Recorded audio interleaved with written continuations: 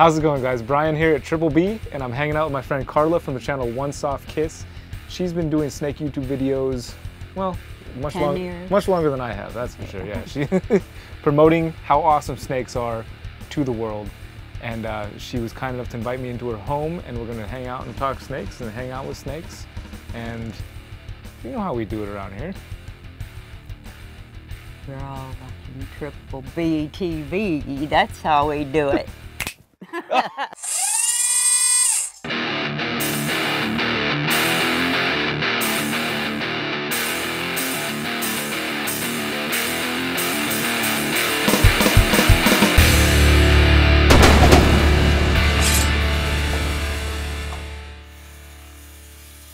don't know why I scared with it. I feel like it has to be asked, like how you got into keeping snakes. How did you get into keeping snakes?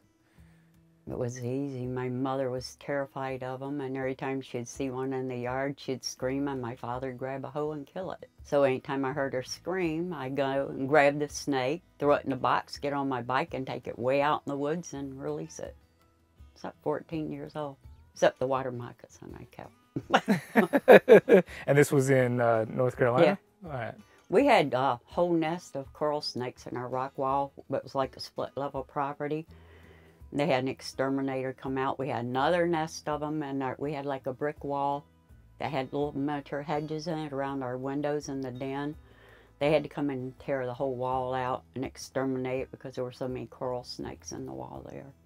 So our yard was a paradise for them. We had a concrete goldfish pond on the other side of the property, and it was surrounded by lily pads. And that's how I found my water moccasin. Always I'd go mow the yard, and they'd get run from the lawnmower and everything. So I'd like grab them. But this one was injured, so I felt bad for him, and I sneaked him, put him in my shirt, and took him in the house in my pocket, and hid him in my dresser drawer. We had a maid that did our laundry and did our cooking, because Mother was a professional, and my father was. She went in one day, Mother just got out of work, and I was sitting in the kitchen having coffee with her. And Avis was her name, and Avis went over to put my laundry away, and she came running up through the utility room where the washer and dryer was. And she ran up the stairs, and she, Frances, your daughter's got a snake in her dresser drawer. And my mother looked at me, she goes, "Oh, what?" I said, "I don't know what she's talking about." Avis goes, "I know what snakes look like, that's a snake." Mother said, "Are you serious?" I said, "It's a little one." She said, "No." So we talked it out for about a week. I made her think I took it out and let it go. But we talked it out. She said, "You can keep it." Because my room was like the utility room. Then you went down some more stairs, went up some more stairs. And there was like a hallway with a front and back door. You could go out to the parking lot, or you could go out back to the big backyard where it was split level. And my room was like way on the other side of the house. I had privacy there. It's interesting about how you put it in your pocket. My grandfather had a very similar story for me where he was with a copperhead, when he said he used to catch them and stick them in the pocket, in his shirt pocket, and take them on. I just thought that was one of the craziest things I've ever heard. Now you heard of it again. I had him for a year, and he would get in my pocket. I could walk around the house all day with him in my pocket. And once in a while his head would pop up, and Avis would go, I'd see it coming, and I'm like, psh.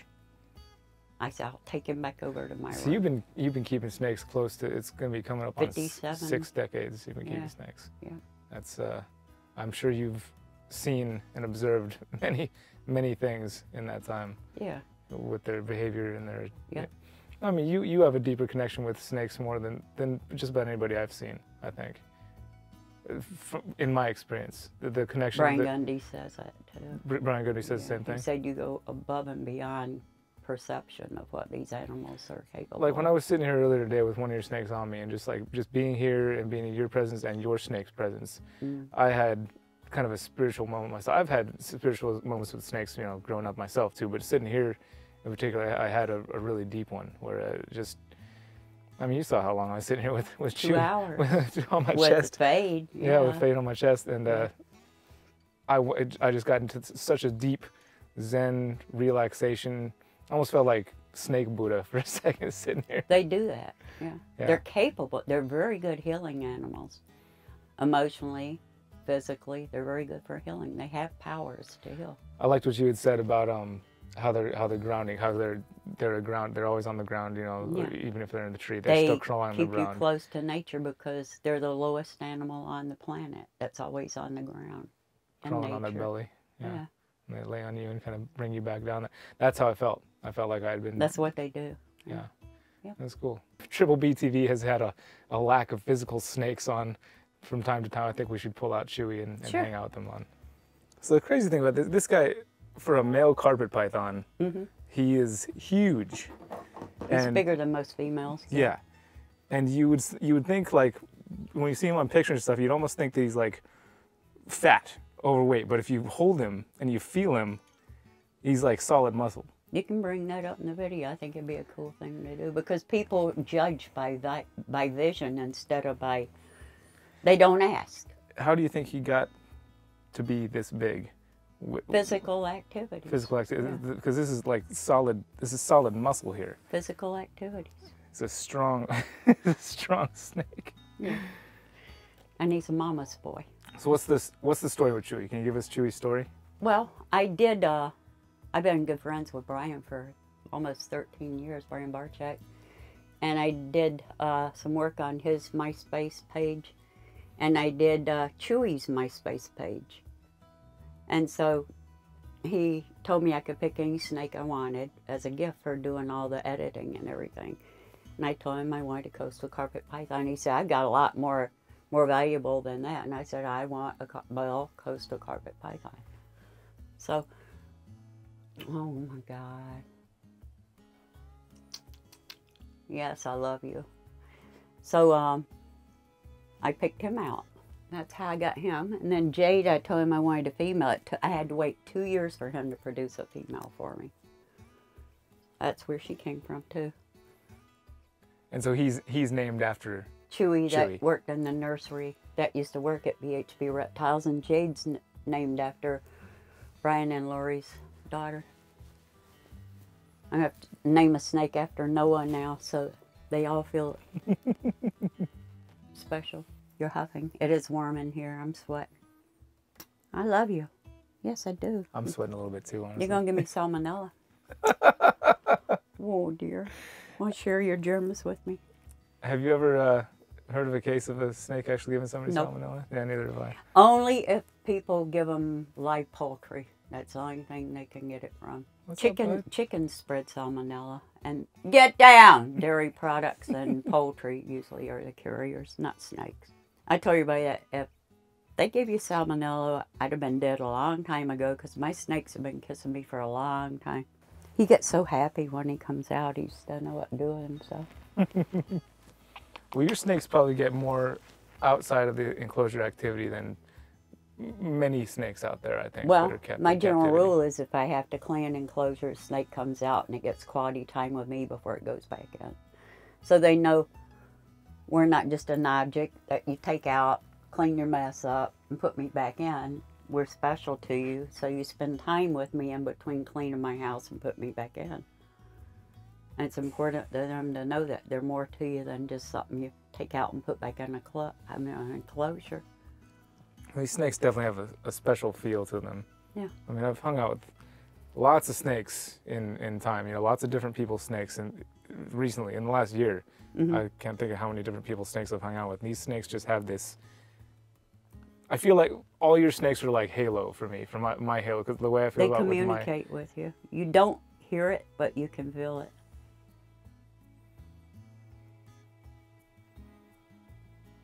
People think they're stupid, and they're not. It kills me.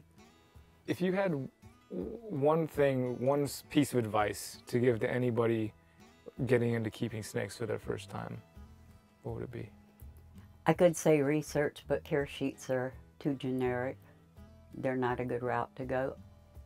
Honestly, talk to people that have years of experience, that interact with their snakes, because if they don't interact with them, don't observe them, and don't handle them and don't work with them, all they can give you is hearsay, what they assume is going on. But you take someone like you that works with your snakes, your children work with them, I handle mine all the time, then you know.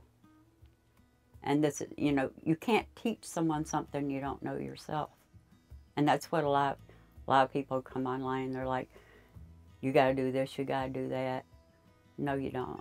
That's not the way it is. You got to spend more time with them and let them teach you about them so you can teach others. And then there's so many people that look at them different now. When I first started showing me taking mine outdoors, everybody's like, you don't do that, that's bad for them. And now I'd say half of the YouTubers take their snakes outdoors. There's no reason why they should be able to live like a snake. That's why my snakes are social and friendly, because they have the freedom to express themselves. They can't do that locked in a box all the time. True. Very true. Carla, I appreciate you having me here at the place. I really appreciate you taking me into your home like this. So, Well, thank you. You're a welcome guest, and I've enjoyed talking to you. It's great learning from others. That's what I wish people would do. Yeah, I've definitely learned a lot in the short time I've been here. We learned how to do a nose tap and say no. Yeah. Oh my gosh, you got this. Okay, you would not believe this if I told you. I was sitting here, I was holding her Dumerosbola, and he was laying on me, and he would move. He would start moving towards my armpit, and she's sitting across the room, and she says, "No," and the snake stops moving. 3 times in a row he did that. Yeah. And then I taught you how, and you did it. Yeah, that was. It was amazing. They can hear well enough to hear your voice tone change. Like I said, I can get up in the morning and say, Chewy, his head will pop up and he'll stand periscope in his cage and look to see what I want. I've never seen snakes respond to voice command like since I've seen here today. Yeah, they do. It's been crazy. They can hear a lot better than people give them credit for. Yeah, because they still have the 2 of the bones inside for the inner ear inside the head. Did you know they're doing surgery now? They found that they can do eardrum replacement with setting it up like the bones on a snake's jaw that makes them hear audible sounds without external ears. So people have been deaf all their lives can now hear. But it's set up the same way that the snake's jaws are. The jawbone ear thing? Yeah, crazy. Who knows you? Yeah, snake kisses give you salmonella. They give you good vibes, is what they give you. He really hooked on, all my snakes went right to you. They usually don't care for men too much, but like I said, you have the gift, and they knew it. They know, they do. You walk up to a snake, you don't even have to have the enclosure open. They know more about you with you standing there than you know about yourself sometimes. These guys know me better than my family does. I just wish people would spend more time with their snakes. You know, I hate seeing them locked up and caged all the time, because you're not giving them a chance to express themselves, and they need to. They're still living, functioning creatures. Everybody has their reasons for how they keep them, but this is the best life they could have. I got it. Stolen. Thanks, Carla. Oh, thank you. Good times. I just hope I didn't wreck your camera. I'm pretty sure that when I dropped it, I was doing more wrecking than you could have. It was fun. I enjoyed it.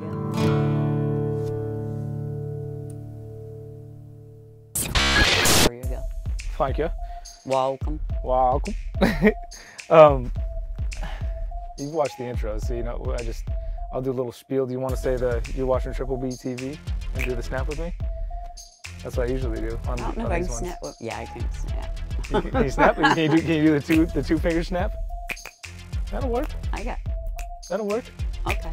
As long as it's a timing thing. We say. I should have put my Triple B shirt on.